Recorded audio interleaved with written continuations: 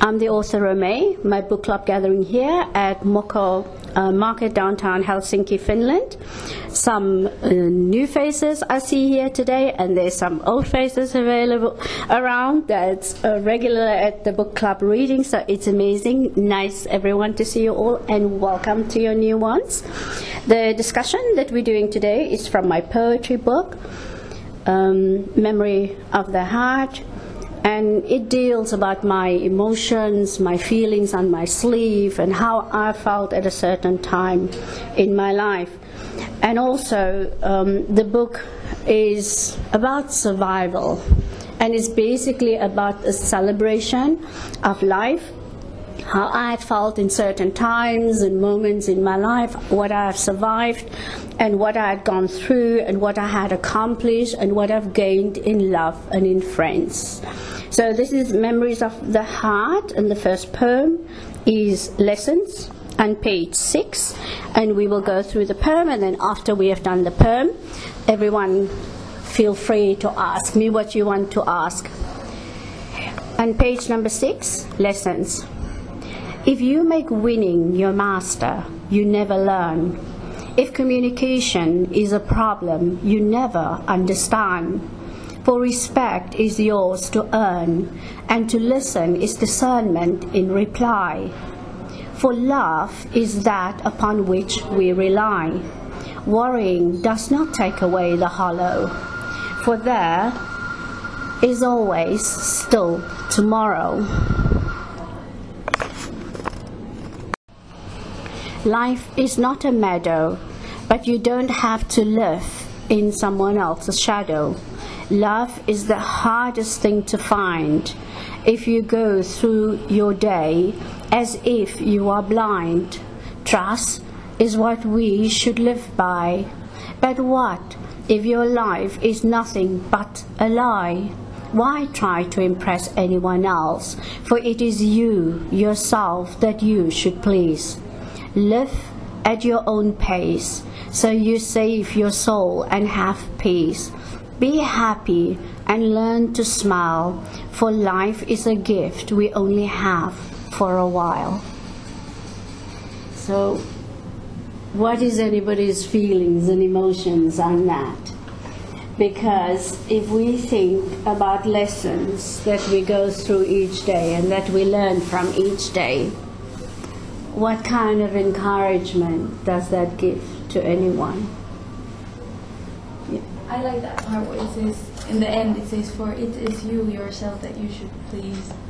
Like, sometimes we want to please too much people. But we shouldn't. Yeah, because life is not about pleasing anyone else. It's about ourselves and what we want to gain, with our lives, and what we want to achieve with our lives. And one of the things that I had taken to pride is taking responsibility for myself. Because if we are responsible for the choices we make, we take responsibility for the things that we do in life, whether they are mistakes or whether they are things that we're learning to overcome, it is our responsibility to take. Discovery. Nature enfolds us with color. In this vast expanse there is no other. It teaches us beauty, it shows us endurance. As a single flower bends against the wind it defends. Stormy is the sea in rebuke, throwing us about in shipwreck as we dispute. It has power, it has sense of survival. How do you reason and think? It is a marvel even when we blink. Rain washes away our fear. Even though we know winter is near, we look up at the sky in amazement. You ought to close your eyes and give grace. We think too much of ourselves, as often we must. But do you remember, we are mere dust.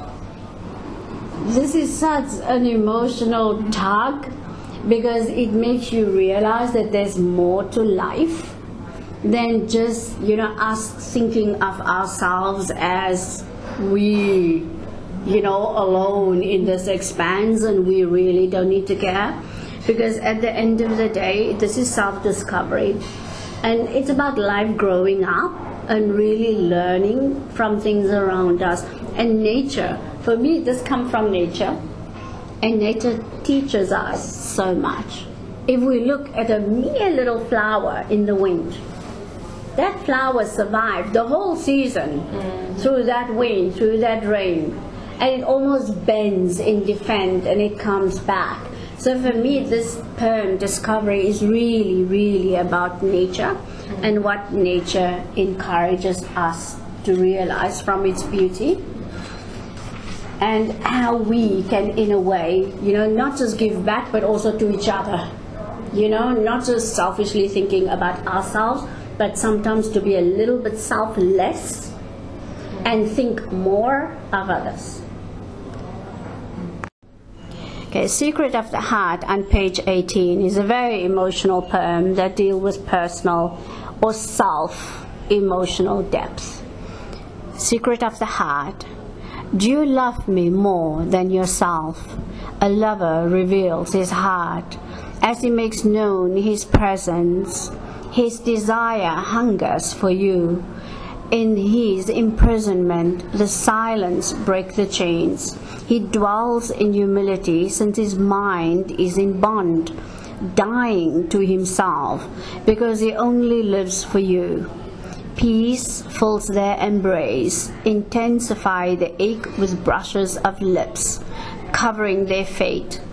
Lost in each other, there is nothing to contemplate, no empty wishes, no touch in vain, since their hearts dwell as if on a rift, flowing the same way. In their mind they cannot stray, locked in their love, flown so high above. They got carried away, in the wind they play. If ever they are apart, silently he whispers, I wish you were here. He longs for you, in his sleep he drifts off in bliss, forgotten everything else, and desire they hunt till there is no longer hidden. For only they understand how this love feeds their desire in longing. Open the sky, in their embrace he quietly begs, please don't say goodbye. So how do you understand these words? I mean, how do you fathom this? This is a longing of someone calling out, like almost crying out. And the depths of someone's emotions. And this poem for me came about when my husband went to a place of almost being dark in emotion. Because when you suffer, so much loss, when you think one thing and something completely different conspire, and it's something that you didn't anticipate, it buckles your legs from under you, because this is so unexpected in life, and it hurts. Because sometimes we have expectations, and when things don't come about as we anticipated, it breaks our hearts, and it really takes our minds to a place that we feel, what have I done wrong? Because this is how my husband felt. He thought that he had failed me, that he had done something wrong, and how does he please me? How does he make this up to me?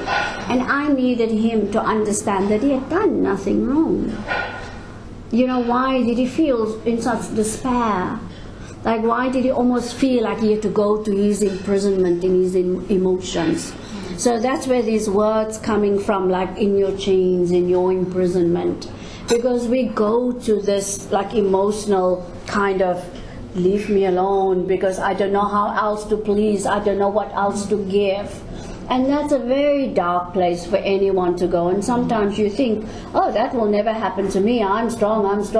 But it can happen to anyone.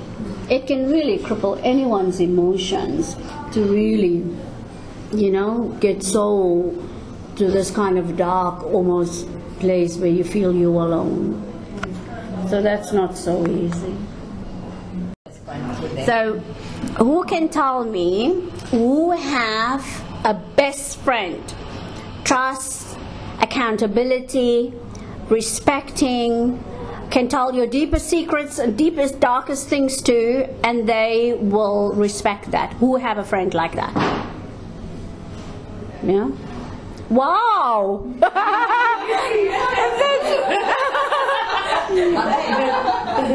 The friend is me. That's amazing. I mean, wow.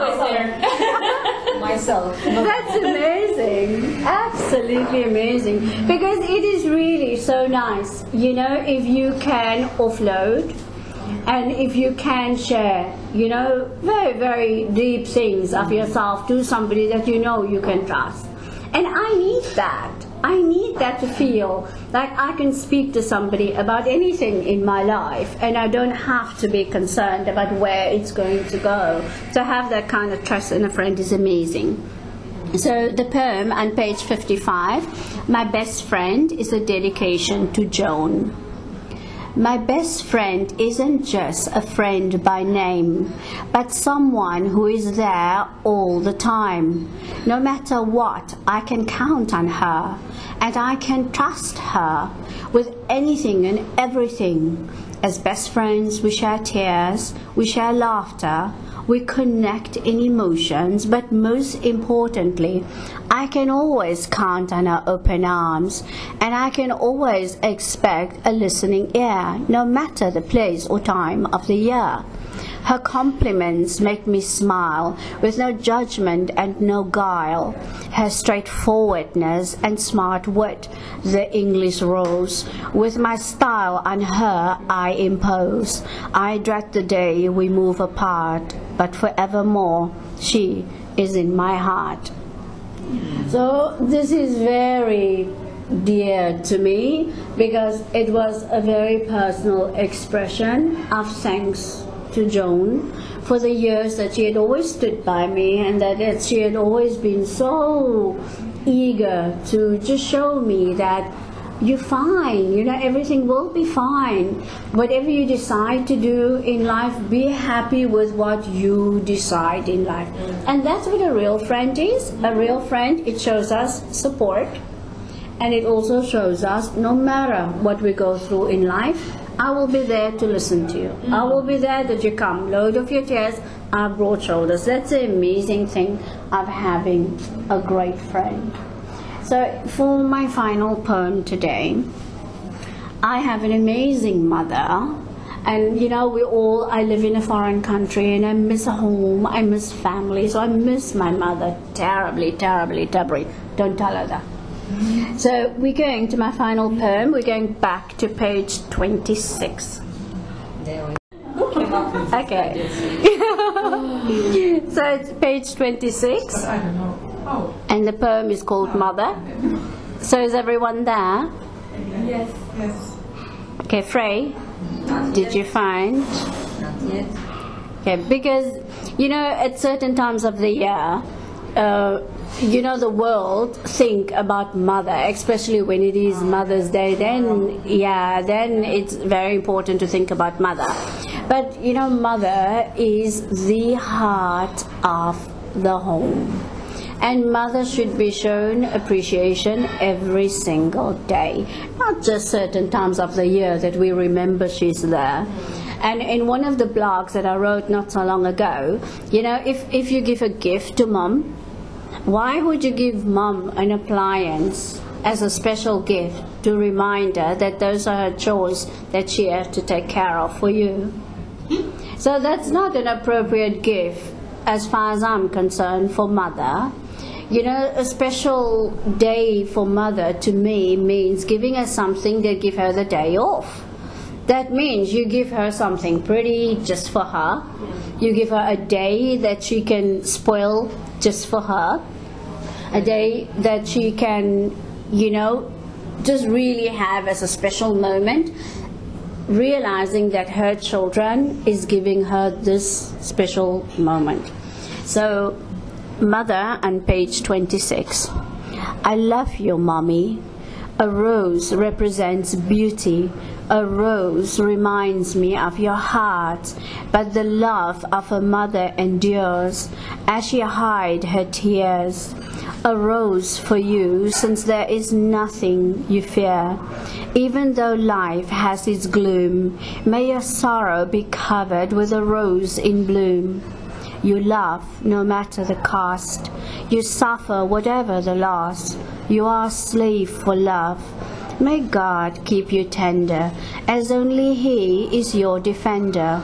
For you, mother, a rose as there is no other. Because that's how special, if I think of mother, comes to mind for me. That she is the most treasured person. And, you know, we don't want to give that despair thought that I need to pray to God in keeping her around, you know, begging for her to stay safe and stay healthy and stay with us for so much longer. And I remember you, Frey, you mentioned your mom came to visit and how special it was to your family after so many years, you know, seeing your mother. And, you know, Pipsa, you mentioned your parents are with you tomorrow. So it is really, you know, these moments that we treasure, because we live in foreign countries, most of us, and our families are elsewhere. So sometimes we feel this loss and despair, you know, missing mom. And for me, it's very hard because we were a very close family and we did so much together. But the joy with my son and I is that we often talk about home and we often talk about mother and family, so that the memories and the things are always fresh and that they're always there. So it's very, very special to us. So this is a poem that I would like all of you, you know, share. If you write a letter, a note, and you know, we've gone to the period that we live by emails, we don't write letters anymore. So, you know, copy it and paste it and send it to mom from time to time. And there's other poems in the book, you know, that you can really, if your friend is down, if you have somebody that have an emotional gap or something, send the poem, share it. And the most important thing that I'd like everybody to take with here today, the poetry book is my charity project, and I want the poetry book to be donations that I would give in future as I, you know, get funds from the poetry book in, that I want to have it as a purpose simply for giving back. So please tell your friends about the poetry book, buy it as a gift. If you send an email, put the link or put the book, and you all have my website, so give everybody the web address and, you know, share it with friends so that they buy the book and support, because there's such a good purpose behind the poetry book for me. It is very, very special meaning to me, so I'd really want as much people as possible to be able to share that and to get to know that and to understand the purpose behind this book. It's not just emotional and beautiful poetry, but it has an amazing purpose behind what I want to achieve with it. I'm really so grateful for all the company today, for all of the shares today, and I'm really, from the bottom of my heart, I'm grateful that you guys can share this momentous moment to me. Because the poetry book is really a celebration of life. Absolutely. So the next book that I'm doing is the family book, and it's Undeniable Truth. So this is the next book that I'm doing. So if you don't, does anyone have the book? You have the book already. Have you got Undeniable Truth? So if you don't have the book, this is the next one. So you can also get it from me. You can also get it directly from me if you want it next. So that's the next book that we're doing, and I will notify everyone as soon as possible when we have the next book club. Thank you guys. This was fun.